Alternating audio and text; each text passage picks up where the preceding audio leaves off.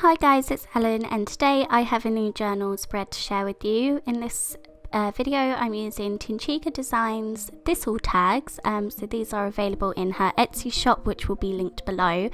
And this is my first page in my new junk journal, so if you want to see a flip through of my previous junk journal and a little collage in this journal, then it will have been my junk journal video before this, so if you look back on my channel you can find it there. In this spread I'm journaling about a toilet makeover that we did at my local pub, so it's sort of a mother-daughter project, and the toilet that me and my mum did was nautical themed, so I'm trying to mimic that in the mixed media that I'm adding onto the tea stained paper on the left hand side. So I had a wave style stencil that I just passed some blue distress ink through, and then I've just added a few different stamps just to make it look sort of old and nautical, and also added a music stamp as well, because one of the tags that I'm using has music notes in the background. So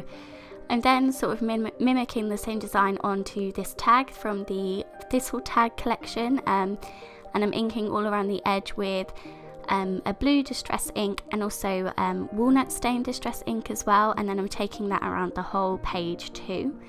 I'm then going to distress the edges of the tag before I stick that into place. So I want this to go on the right hand side of my spread, so onto that black and white pattern paper. So I'm just using some PVA glue to stick that down into place. This is sort of just going to be a design piece. I'm not doing anything with this tag, it's just to look pretty.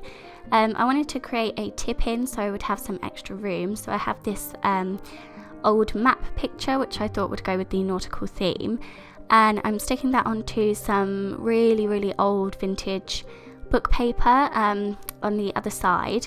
I've just stuck it with glue because I'm actually going to sew around the edge of it. I'm going to hand stitch, so I've just taken my pencil and ruler and I'm just drawing a rough guide to where I want to add my stitching on it.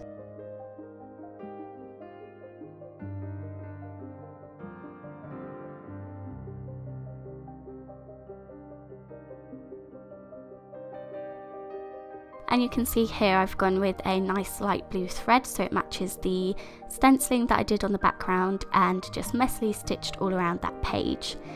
I then want to decorate it with something, and I thought I was going to use another one of the thistle tags, but I ended up placing that somewhere else.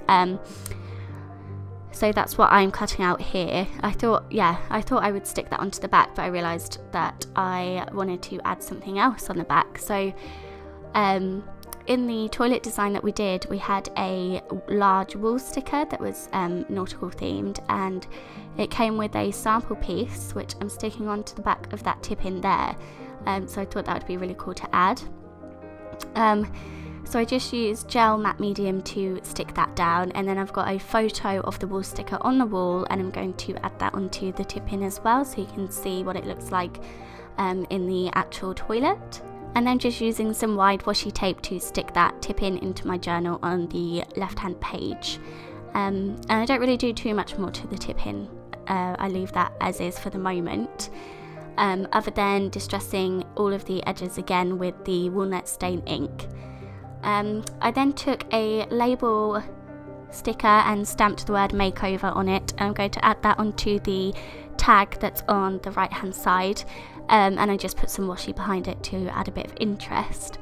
I've then got that tag that I cut out before, and I'm backing it onto some vintage style paper. It's sort of blue and vintage, so I thought it went really well, and I'm going to create that as like a flip out piece as well. So I'm just inking around all the edges with walnut stain once again, and I'm going to just add some washi tape to the bottom of the tag, so it can flip out. Again, this just gives me more room to add all of my elements in because I have quite a few photos from this layout. I'm also using some blue washi just to highlight the blue colour a little bit more, and I'm going to use some washi tape to decorate the tag on the right hand side of the page as well. So I've then got all of my photos from this day. I've got some sort of like progress photos and some of when it was all finished, so I'm just backing those onto various pattern papers that match, ready to stick into my journal.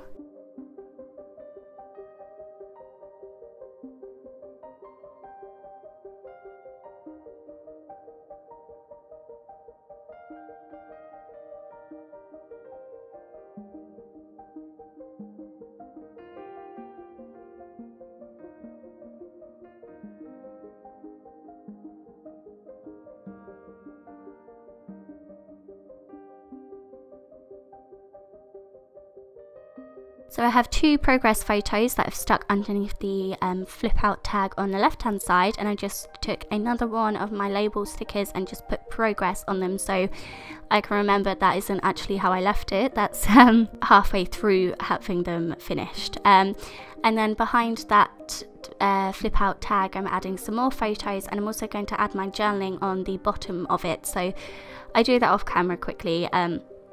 But it just explains the day and what we were doing, and this actually took me more than 20 hours to decorate this very, very small toilet cubicle, but it was worth it in the end, I think. So I just journaled about that.